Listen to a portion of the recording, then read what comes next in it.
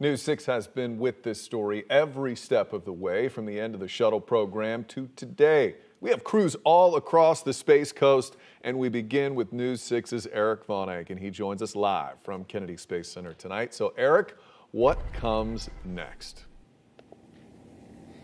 Like you said, Matt, it's a matter now of getting to the International Space Station. This launch this afternoon went as perfectly as it could have. From right over there across the lagoon, the weather cleared just in time.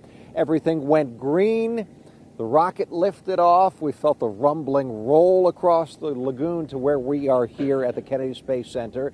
And with that, Bob and Doug, as they are affectionately known, Doug Hurley and Bob VonAncken, became the first ever astronauts to ride on a commercial rocket and in a commercial capsule towards the space station. They are in space right now. We got some pictures of inside the Crew Dragon capsule. It's quite incredible that these pictures were being beamed back to Earth. In fact, they're going to be live all night long, so you can watch it on clickorlando.com if you feel like it, even in the middle of the night, even when the astronauts are sleeping.